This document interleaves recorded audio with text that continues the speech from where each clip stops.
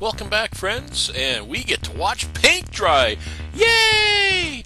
Well, sort of. Thanks for following along. Hope you enjoy. Well, welcome back. It's the next day, or actually 2 days later. The glue has dried, and I went to pick up some paint, and I found one that I think is going to match. We'll see. It's a standard rattle can paint. I'm just going to spray a little test area and see whether it matches, because this part here nobody sees. The Calvin goes over it. So let's give it a shot and see what happens. Pardon me while I bring you closer in.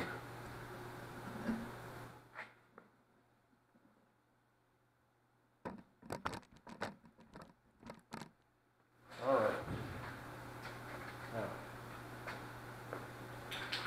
I've been shaking this for about 10 minutes now. So let's see what happens.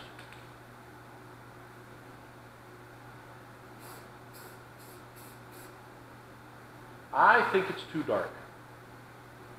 As a matter of fact, yeah, it's way too dark. Dark gray. Okay. Well, that sucks.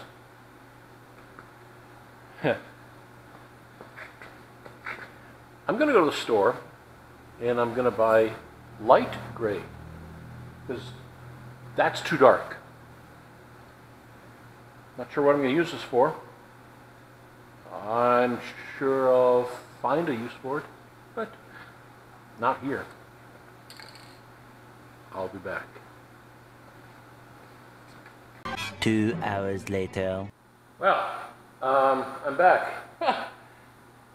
You know this, you remember the fairy tale of the 3 bears and Goldilocks, and you know, this one's too hot, this one's too cold, this one's just right, this is too soft, too hard, just right, you know, all that. Well, when it comes to matching the paint on this one's too dark, this one's too light, and this one's just right. Now, let me show you, sort of. It's, we'll see how it turns out once it dries, but it went on, oops, whoa, what did I do there? It went on quite well. You can't really tell from this angle. I don't think you can. I don't know, it's kind of turning white, actually. Not sure what's going on there. Let's try a little more. Maybe it was, you know, I shook it a lot.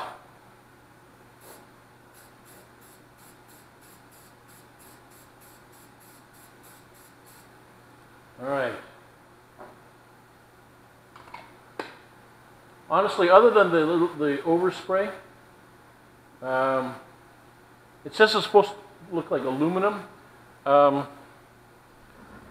let me move the camera and get you guys all dizzy again. I think it'll work. I don't know. Let's see what happens when it dries. After I put the first coat on, we'll see. It still might not be right. There was another one that was just a little darker than this, but not as dark as this. And this one was way too light. So, trying to match, or like I said earlier, if I can't match it, I'm going to go for contrast and I'll just paint it black. Okay. So now, here's the second problem, sort of. I'm not an artistic kind of guy. I'm a nuts and bolts kind of guy. Give me something mechanical, I can make it work. Give me something electrical, I can make it work. Electronic, I can make it work. 2 very boring minutes later. So I'm going to tape that off. It's a round doily with the zigzag, the edges, the pinking, I think they call it, so it doesn't fray. And but it's a circle. Now, taping a circle Oh. So I was thinking about how I'm going to go about that, and I'll show you. I'll show you as I'm doing it. As I tape it up, it's not going to be a circle. It's going to be more, well, it won't be an octagon. It'll probably have more sides than that. We'll have probably double that, 16 sides. So is that a septagon? I don't know. In the comments below, let me know what that is. And I sure hope I'm not cutting my head off, because I'm still learning where the field of view of this camera is, and it's pretty wide. Just then. Yeah, so there we go. And that paint is drying, and it is looking more and more like aluminum than it does gray.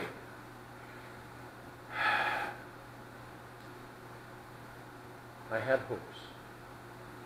Now it says on here metallic and aluminum, but when I first spray it on there, it matches almost exactly to the paint that's on. And now that it's drying, it don't match. Not even close. It's a good thing these are only like $9 a piece, but already I'm into 3 of them. You know, so with taxes and everything else, it's over $30 in paint that I'll never use. Anybody want some paint? Okay, well I'm going to stop the recording here. Oh God, I don't want to do this again. But I'm going to go and get that last can that I was thinking of. And we'll try that. And I'm also going to buy a gloss black at the same time, because I'm not driving back and forth anymore. This is I've made the trip 3 times now. Yeah, 3 times I've left here. I arrived and left and whatever. Yeah, it's drying and it doesn't match. Not even close. Even in this bad lighting inside here, you can tell it doesn't match. Even close. It would stick out like a sore thumb. So if it's going to stick out like a sore thumb, it might as well be a black or red or something else. Nothing looks worse than you can say, hey, that's a nice painting there, but it doesn't quite match. You know, that's more noticeable. People criticize it more than if you went to complete contrast. So I'm going to go get that one that's a little bit darker than this, but not as dark as the darkest one. And I'm also going to get a black, or maybe red. I was talking about going with red.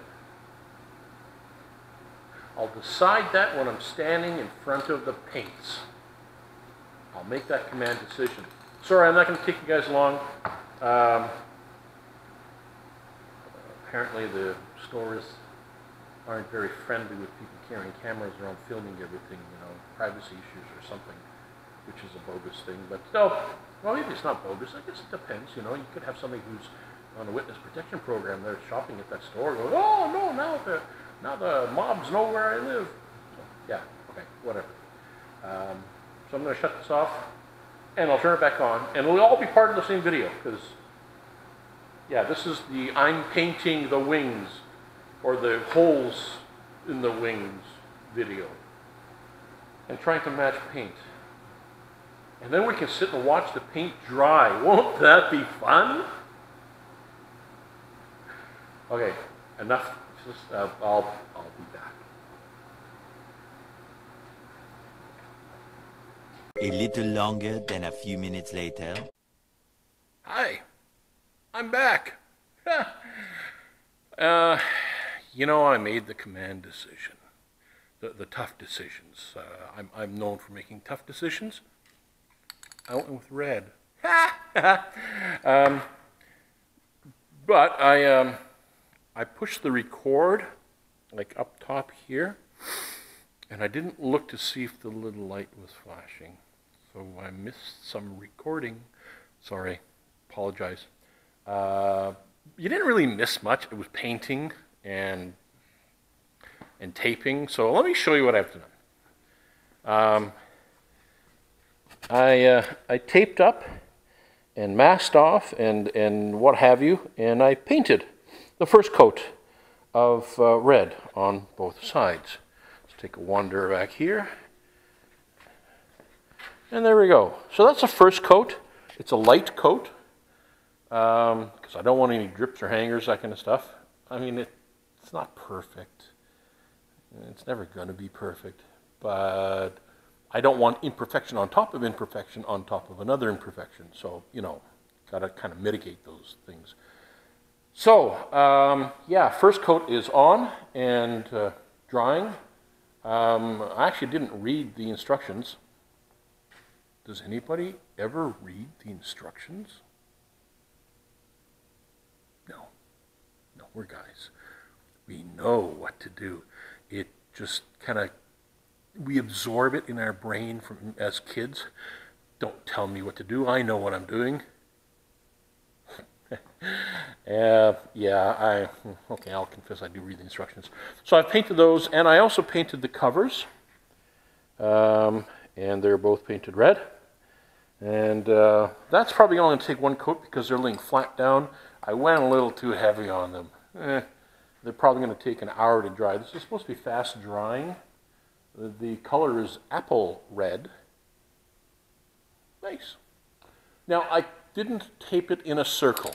It's a straight piece of tape and bending it in a circle. And like I said before, I ain't artistic. So I made it a septagon. I think that's what it is. 16-sided, which looks almost like a circle, but it won't be if you look up close. And at some point, you've got to say enough. There's certain things that need to be done to perfection with an aircraft, and painting them is not one of them. Ooh, too close. You're looking at my nostril there. Oh. At least in my opinion. Now the paint has got to look good, but the paint's primary purpose is to protect the fabric from the elements and to make it stand out, to make it look good. You want it to look good. You don't want it to look like somebody threw paint on it from 10 feet away from with 1 gallon paint cans. Of course, that might actually look good. A splash paint job. You get a couple of people with 1 quart different colors, and but you could do with the greens and blacks and olive drabs and shades and stuff like that, some browns in there, and make it look like it was. Now, of course, you never know. When I have to recover this thing, maybe that's how I'm going to paint it. Give it its base coats and give it its primer, and then 1 coat of something on the bottom, maybe a brown or something, or a tan, and then give everybody a little pint can. It's okay, just kind of splash it wherever you want. Everything's taped. You can't make any miss, and go from there. Could be interesting. It would be very unique. You'd never be able to duplicate that paint job. Okay, I digress. So the plan now is to watch paint dry. Oh, I've longed for those moments. Okay, and I'm going to wait till this gets tacky, or I've already touched it once and it stuck, and then I had to wash it off my finger, and yeah. So I'm going to wait for that to get a little tacky, and then I'm going to see what else I can tackle while that is curing. There are a few other things that I feel like doing, and then there's these days where it says, you know what, this was your project to get this done. When you get it done, you're done for the day. On the calendar, today is a Friday, so I'm recording this on a Friday, and the time right now is 4:30. It's 16:39 is what it is. So I'm going to give this 15 minutes, 20 minutes to get tacky. I'll read the instructions first. Okay, don't revoke my man card just because I read the instructions. Okay, so I'm going to read the instructions and see what they recommend for wait time between a second coat, and then I'll put a second coat on it, and I'll see if I think it's covered properly. The first coat actually covered really well, but you can see from the spray lines, you can see a slight shading of a dark, it's kind of like the tiger stripe kind of thing, but not quite. It's almost imperceptible, but it is there. So I'm going to paint it a second time, only this time instead of going left to right, I'm going to go up to down and do a second coat with an overlap as much as I can without causing any hangers, which is like drips and such. And then we'll see what it looks like. And if I figure I need to wait for another prerequisite amount of time to put a third coat on, but I'm going to stop at a third. There's no way we need more than a third coat. 2 coats may be more than enough, but a third coat may be warranted. I will find out. So again, with the magic of editing, I'm going to stop the recording now because I'm just going to sit in a chair and watch paint dry and maybe read some posts, that kind of stuff on my phone, and look at the time, and when I get the right time, I'll touch it. And this time, I'll record putting the second coat on. Oh, I know you're just dying to see that. He's going to paint. We're going to get to see it. Ah! Hold yourself back. I know it's so exciting, you know. So I'll warn you, like excitement warning, that this is going to happen, so you don't get too hyper and excited and do something silly. Okay, so I'll be back in, I don't know, 15, 20 minutes, but in your time, it'll be about 15 or 20 microseconds. See you. Back in a second. 20 minutes later. Okay, just have to adjust the camera so that you can actually see me painting. Oh, I know this is just too exciting. And brace yourself, everybody. The excitement level is going to go to 11 in just a few seconds here. So just kind of brace yourself. And actually, I was saying about those tiger stripes. They disappeared. I can't really see them. So I went left and right like that the first time. I'm going to go up and down this time. This doesn't have a fan pattern. It's a round pattern. I don't like that. But it's what they had. And the color's good. And this paint is supposed to be able to stick to everything. Plastics, wood, metal, what have you. So I figured, okay, well, it'll work. So let's get the excitement going. In 3, 2, 1. Hold on!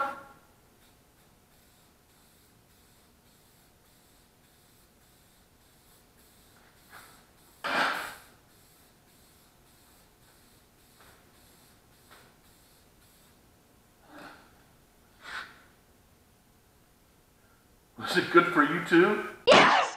Yes! Yes! Yes! Oh! Oh! Oh! Oh, God. Okay. Okay, one more installment of the exciting episode of Watching Paint Dry. Oh boy, I'm going to get a million views on YouTube for this one.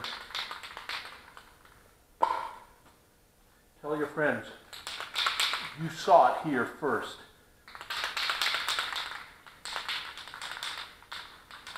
So this is going to be the final coat. It's going to be like all the others, a pretty thin coat. I don't really think I have to put it on there, but I'm going to just to make sure that it's properly covered.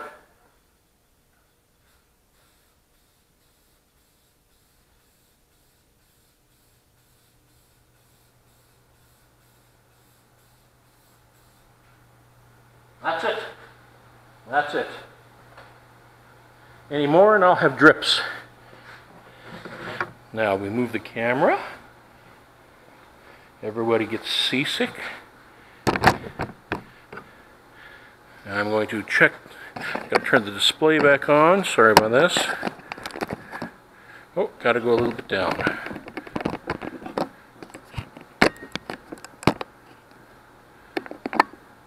There we go. Actually, a little bit to the right.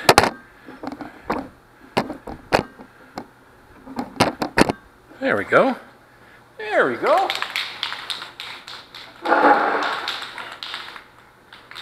So, Last one.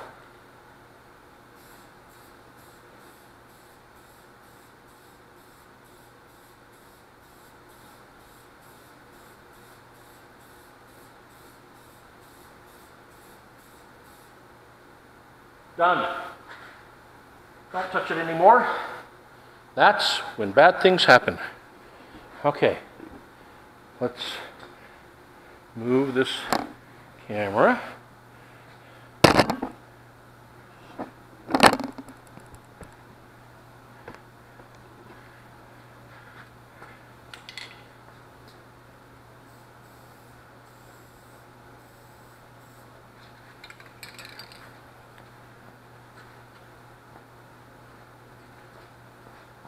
You know, my friends, normally you take these cans and spray them upside down to clear the nozzle. Doesn't work on these cans.